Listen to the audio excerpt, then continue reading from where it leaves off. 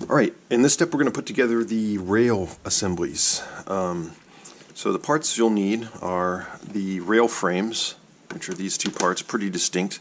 They're identical. And then we'll need these two parts. These here we call the rail frames. These are the rail lowers, which form the lower lip of the rail. And these similar but not identical parts with the tabs instead of bolt holes. These are the rail uppers. So we'll keep these above the rail frames for right now. We'll keep these below just so we can keep track of them. Now, although these rail frames are identical parts, they're actually a matched pair, so it matters which one's on the left and right. It doesn't matter right now as I hold them in my hand, but it does matter how we assemble them. So the trick that I like to use is to just put them together like this, fold them outward, put them on my bench. So now I know which one's the left side and the right side. And what we're going to do is peel only one side of these. So I'm not going to peel this side right now. I'm not going to peel this side right now.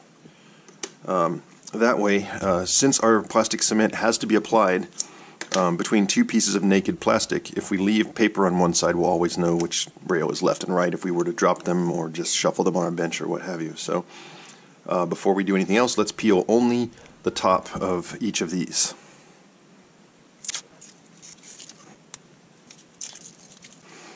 Alright, so now that we've peeled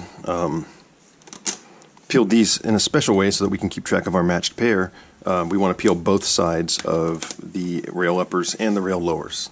So get to peeling.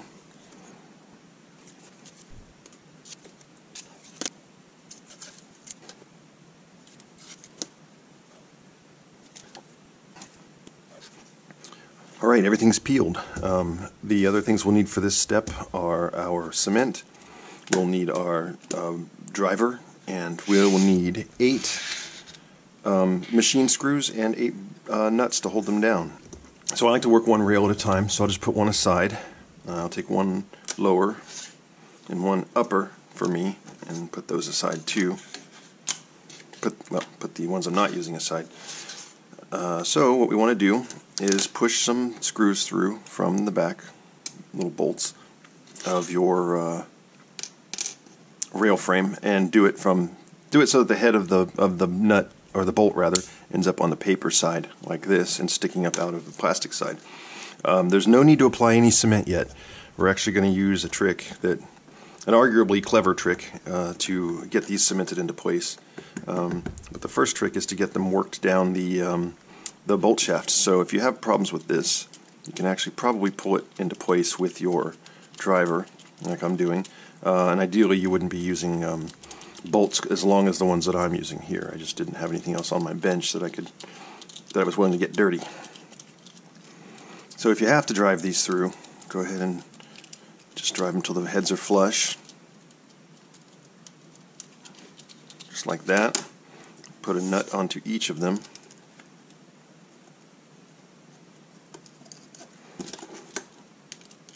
And drive those into place. Now the idea here is we're using these bolts to hold things in alignment just as much as we're using them to hold things securely. It's not necessary that this be really tight, only tight enough that the parts are touching firmly. You wouldn't want to crank these too hard. You could risk distorting things a little bit because we are working with a flexible material. So, just about like that. Fingertip tight on the tool. Maybe is a good way to describe that.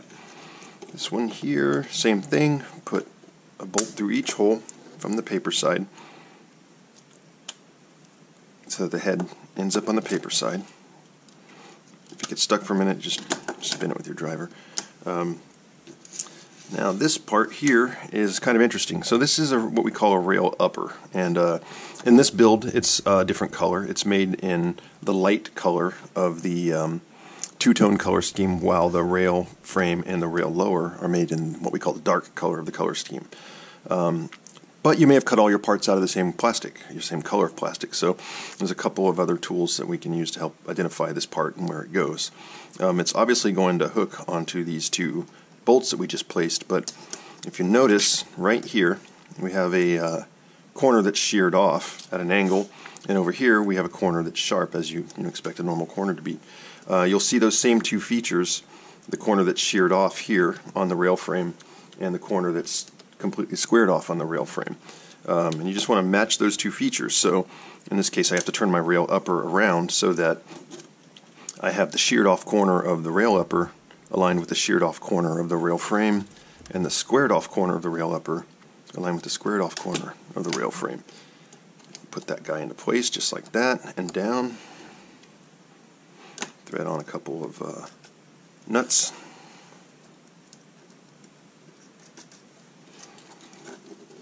And we'll get these most of the way tight, and then we're going to want to do a little bit of adjustment, and then we'll get them the rest of the way tight. So far I'm going to pull up short of actually getting any clamping pressure on that rail upper for now. And do the same back here. Just going to pull up just short of actually making it tight in any way. And then we'll just go one at a time, making sure this rail is placed, pulled down, and held firmly. You can use your finger to kind of counteract the turning of that nut there, just to get the tension good enough. Just like that. So there, we have a rail assembly, and we need two of these. So put that guy there, and now we'll do the other for the other side. Everything's pretty straightforward now. You're an expert at this. Just remember, sheared off corner, sheared off corner. And we'll get through this one kind of fast since it's the same process as the first, just mirrored. So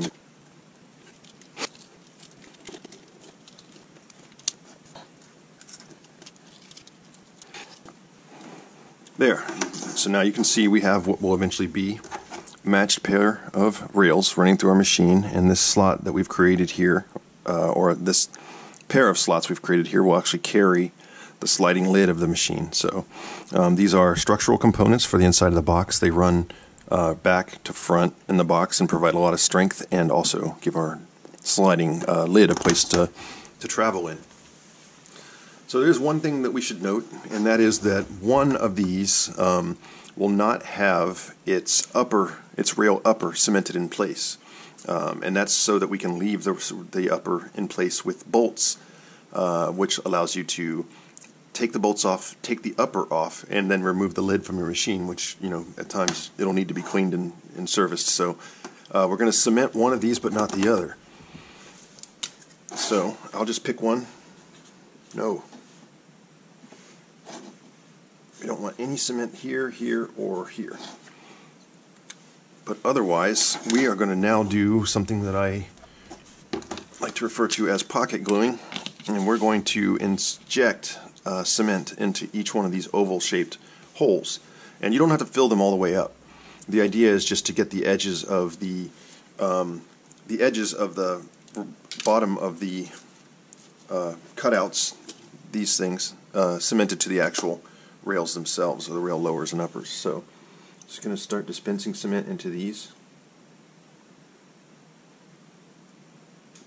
until they get somewhat full, but not, they don't, like I said, don't need to be terribly full or completely full, awfully full, none of those. Just make sure you submerge, put enough in that you can get a pool at the bottom of the cavity which touches all the sides of the cavity, and you'll be in good stead. One thing to know when you come back to get these later, this will have contracted a lot. The cement is going to contract a lot, and it looks like may look like you haven't even done anything, which won't be true, so don't fall for it. Just know that the cement is going to shrink a bunch. And this is my special rail, where I'm not going to cement any of the these three cavities at the top of the assembly, top edge of the assembly. We're just going to go with these three at the bottom. I've squeezed my tube of cement too hard, and now it's pressurized and stuff's really flowing out. And that's that for the rail assembly. Just wrangle your cement back into submission, and these two parts are ready to set aside and let the cement dry completely.